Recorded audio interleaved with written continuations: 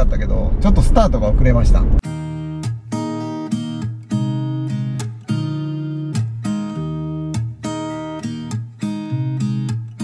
There's a new day that will come again tomorrow. There's a new day to wash away the pain. ねえ、よしかちゃん、この肘掛けのねたくさんね教えていただいてありがとうございました。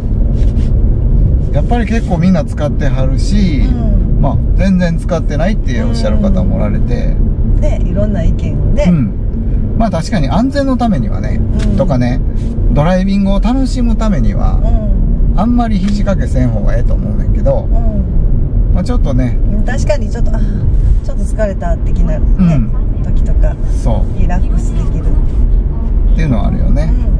でね、肘が当たるって言ってはる方もおられたけど、うちもそれ結構あんねんな。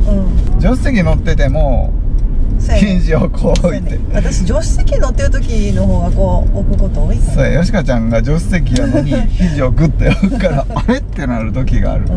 その時すぐ私はのけますよ。でもね、僕自身はそのドアのね、まあ同じ方もおられたけど、そっちが多いかな、やっぱり後で確認してみたら。でそこに置きながらハンドルは両方持ってんねん。届かへんもん、私こう置いたらね、届きませんってなるから。まあね、あんまりいい姿勢ではないよ。まあ楽は楽ですけどね、できるだけ運転を楽しむために肘掛けはあまり使わないようにして運転楽しもうかなと思いました。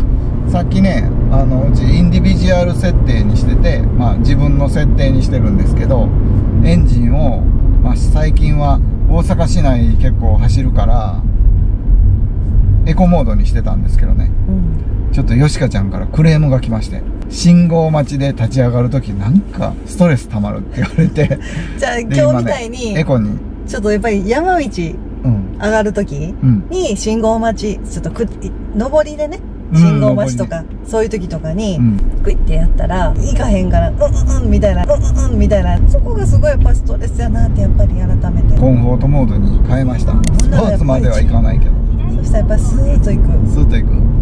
今日はね、どこに向かってるかと言いますと、本滝カフェ。本滝カフェだっけ。昔ね、うちね、お墓がね、能勢の妙見さんの方にあったんですよ。だからそこはね、しょっちゅう行ってたから、あんまりね、その辺行こうっていうあんま意識なかったけど、実はその滝のね、こう頭からかぶってね、拝むの。昔行った話をしてて、で、よう考えたらその近くにカフェあるやんってことで、じゃあそこに行ってみましょうかと。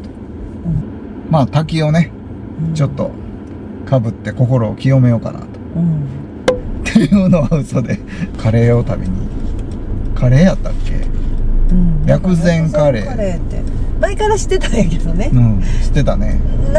調べるたびに出てきたもんね。そう、なんせ能勢のその妙見さんはね、もう子供たちちっちゃい時からもしょっちゅう行ってるし、お墓があったからね。お墓があったからね。今はね、お墓ちょっともう近くに引っ越したんですけど、その頃はもうお墓があったからしょっちゅう行っててんな。しょっちゅう行ってたから、なんかそういうあえて行くっていう感覚が、ドライブするっていうイメージは全くなくてね。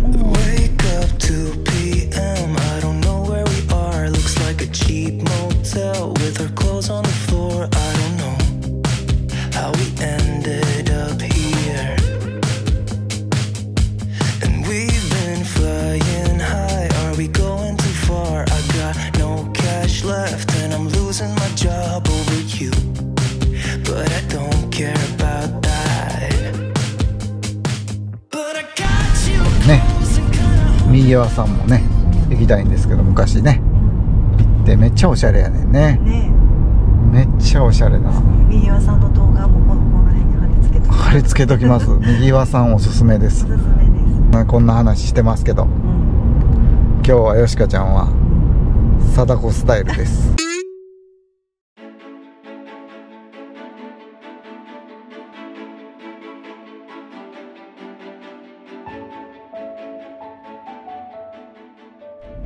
険しい道がどんどん続きますよ。続きますね。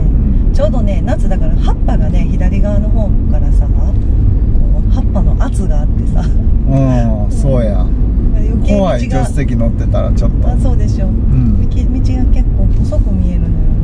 実際細いよな。細いな。車ギリギリの一車線じゃないこれって。そうだよね。いや恐怖の道になってきました。夫対向車が。この辺ここ入っていくんじゃないの？これ入っていくんや。これ入っていくわ。そうだよね。おお、本当や。ちょっと待って。ちょっと待って。こんなとこ行くなんて嬉しい。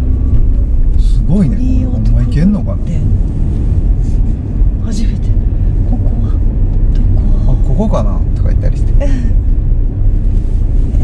これ対向車が来たら怖い。怖いね。対向車来たら怖いね。行ってしまいましょう。すごい。これって滝浴びたとこではない？覚えてない。どうやったかな。着きました。着いた。なんか出てきたよ。大丈夫。駐車場ここなの？ここに止めるのかな。止めようか。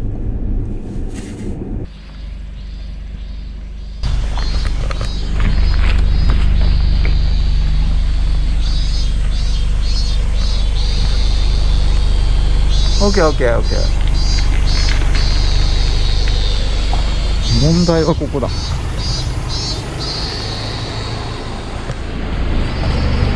ギリギリや。まあギリ。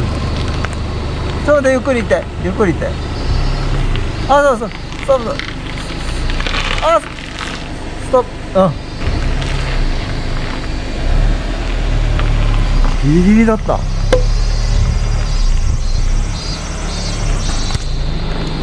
ギリギリでした。もうちょっとだけバック。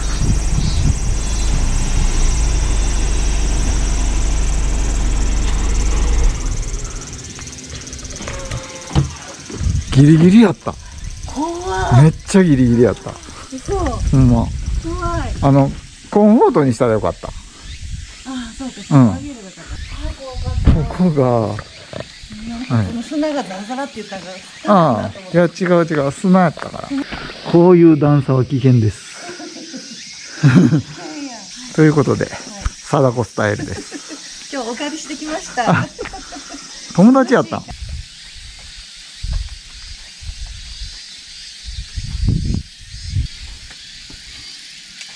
貝もちょっと乗せてくれへん？はい、じゃあ行ってみましょうか。はい。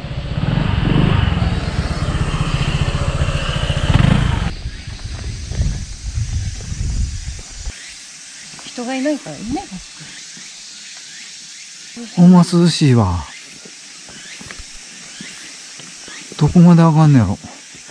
もっと上がんのか。すごいよ。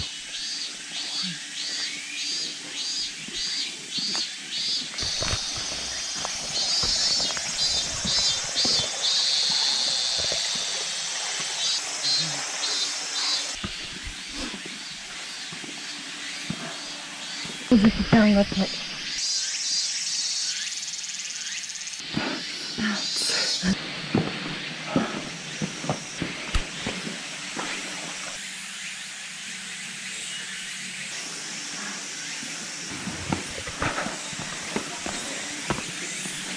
え、お参りしようか。はい。おう。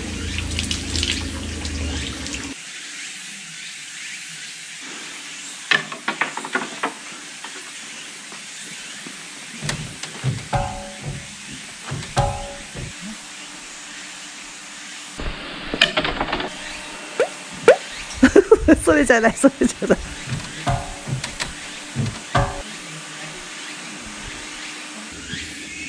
ここからも行けたんや。